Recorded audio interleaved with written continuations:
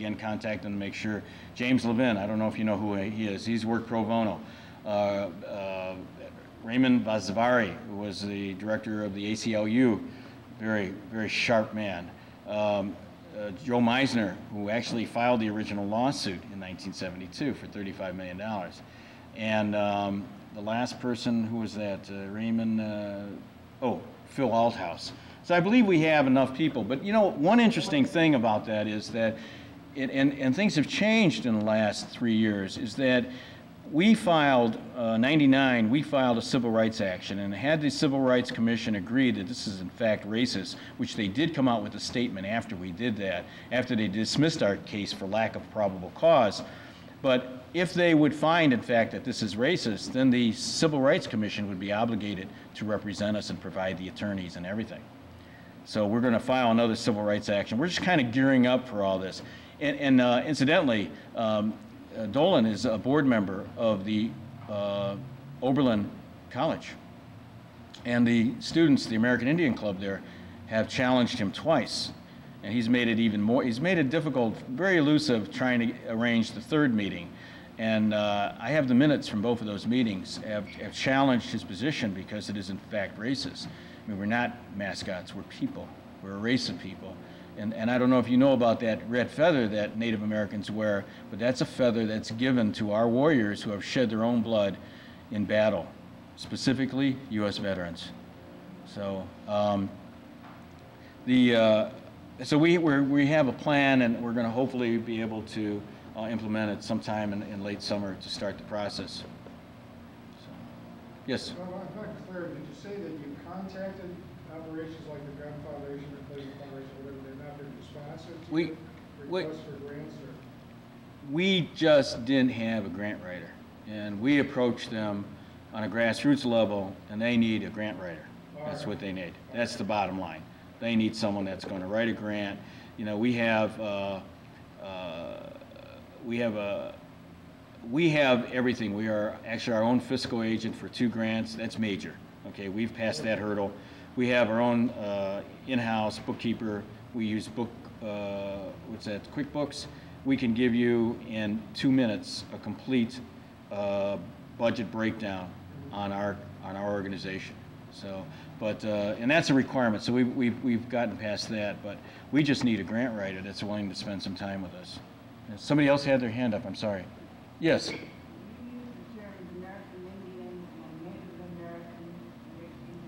Well, let me explain that. We are all Native Americans. If you were born here, you're a Native American, okay? I like to refer to us as Native American Indians. And now Indians is wrong because Columbus didn't find us. We found him. He was lost. He was going to the West Indies, wrong turn somewhere. Okay, he was not a nautical genius like he's depicted at. He was a barbarian.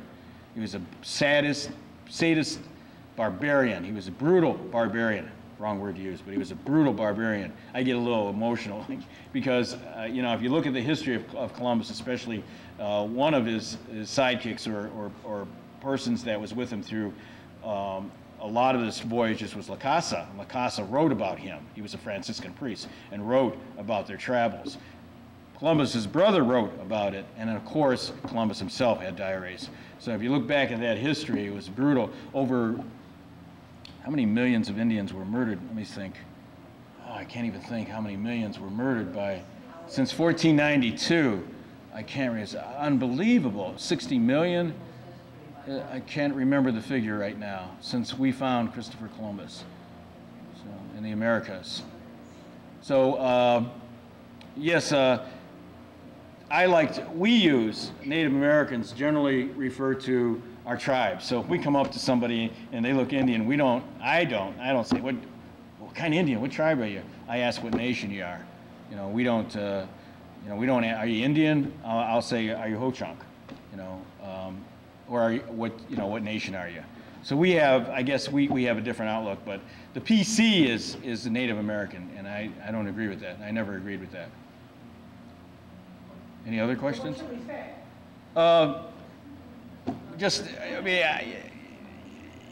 Native American Indian is probably the best. That's what I would recommend. That's what I would suggest, because it defines us. Even though Columbus was lost and he called us Indians because he thought he's in India, It defines us as geographically of this region, if you think about it. Okay, but the center is the American Indian Center. I'll tell you why I chose that. It's called the American Indian Education Center because everybody thinks of us as American Indians. Simple as that. And yes? I'm sorry, were you finished? No, and that's why we chose it. The American Indian movement is the same way. I just had another like cultural question. I'm not surprised with what you said about 25 years ago, they still had signs of Minnesota saying that I was Indians. Because I lived out in Arizona Oh, geez. in the early 80s, Yeah. and I was very young. And I lived in Virginia, and I went out there very naive. And I had this like, I mean, I knew some great injustices were committed against the Indians, I grew up in a very socially conscious family. But I had this idea that I'd go up there, they'd be all assimilated, and it was so stupid. It was stupid. Yeah. Okay, I was 20. And what I discovered when I was out there, I mean, I was completely baffled, didn't know what to think of it. But number one, I really heard the word Indian without the word drunken in front of it. Oh, yeah. Like somebody vandalized their door, everybody's Mr. Bennett drunken Indian, you know? So, but I saw this like phenomenon where it seemed like the women, I was working in retail, the women, a lot of my coworkers were Native American women, but the men seemed like they'd been completely beaten down. You know? Mhm. I mean, Well, you know, when you, can you comment on that? Or Yeah. what was that I was observing? you know what, I'll tell you, in the reservations I've been to, and I've experienced some racism myself, which I have a hard time tolerating, is that in the surrounding communities, especially where there's reservations, there's an extreme amount of prejudice. I mean, it's there. The prejudice is based on, well, why do they have land? Okay, this should be our land. You know, who do they think they are? There's no jobs. You're not going to find any jobs off the reservation for American Indians. They won't hire them. Yes, there is an extreme amount of alcoholism there, and I'm not condoning it, nor am I justifying it, and it is an issue. But you have to remember a number of things. We didn't have alcohol before we found Christopher Columbus. That's the first thing. There's no employment, and I'm not saying, well, okay, if you don't have a job, you can drink. I'm not saying that. That's not right. But if you look historically, even at Cleveland on the east side, which has changed tremendously, there was drugs and alcohol there. And why was there drugs and alcohol there? Because there weren't any job opportunities for these young people. Whether they had an educational background or not, there just wasn't any jobs, a place for them in Cleveland at one time. Well, yeah, and I'm sorry, I didn't mean to imply even that they were alcoholics. That was No, but that's the reality of it. That's the reality of it. No, that's the reality. But I wondered if maybe the women were less threatening to the dominant culture, and that's why they were being hired, whereas the men were just being thrown out like trash. You know, maybe some. It seems like a lot of times in minority populations, so women would be less threatening to white culture. Mm-hmm. Does that make sense? I don't know. In that locale, you may have experienced something different. I have seen both. I have seen, you know, I've experienced both of that. But you have to look at the history of the American Indian. A lot of these older men that can't provide for their family because they can't get a job, they don't feel good about that. When you look at, especially on reservations, when you look at the Sterilization Act, do you know about that? In 78 up to 78, when they were sterilizing women on the reservation without their permission, without their knowledge, okay? When you look at the boarding schools that continued on until it still actually continues on now, where they came in there and they took their children. They didn't ask them, they didn't present a plan to them, they didn't say, we're trying to help you out. They took their children and they put them in boarding schools that were the opposite side of the world as far as they were concerned, because they didn't have the ability to go see them in Pennsylvania, Carlisle, in Florida, in Kansas, and took them as far away from their family, never to see their family again in most cases, and died of illnesses that we never experienced or had before, okay? There's a bitterness there. Right. There's a bitterness there. There's a bitterness there that is not going to go away with time. You know, especially people our age. You know, it's not going to go away. So I've experienced it. I've been in places they wouldn't rent me a car. I've been in places that they didn't want to rent me a hotel, and I wasn't going to stand for it. But it just you see it all the time. you don't know about it, but it's there. It's there.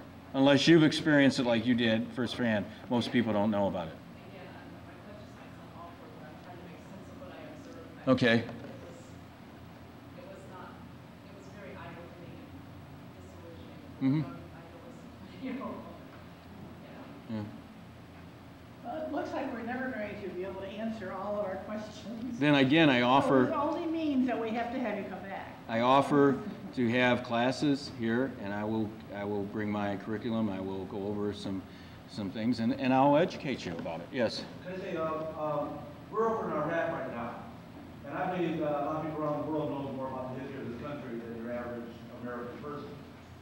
And do you think that the Iraqi people feel that America knows their so-called freedom, and they know the history of this country, and they're very leery of having American troops come over to our country to free them, still earn their oil, like what happened to the original people? I can tell you, if you look back in history, I can't comment on Iraq, but I can tell you that if any country, and let me tell you something, out of the many countries that I have gone to and have spoke with people, I was truly amazed at the insight and the knowledge they had of what was going on in this country, more so than we have because of the propaganda machine here. But I can tell you, if you look back at history, and even Adolf Hitler, he based a lot of his extermination on what they did in this country to the American Indian. Okay, the British and the Europeans when they came here. So if these countries are going to consider any aid from the U.S. government and they do their homework. What that's all about. So, you know, if you can sort of chalk it up with some of your colleagues. Get a good collection, huh? Yes. So we certainly, we have a better understanding of what it's all about. But I'm sure Robert will stay a little bit longer, but we're going to adjourn now. And with the idea that some of us will get together and see about working out more of an educational series. Great. Really appreciate you being here. Thank you.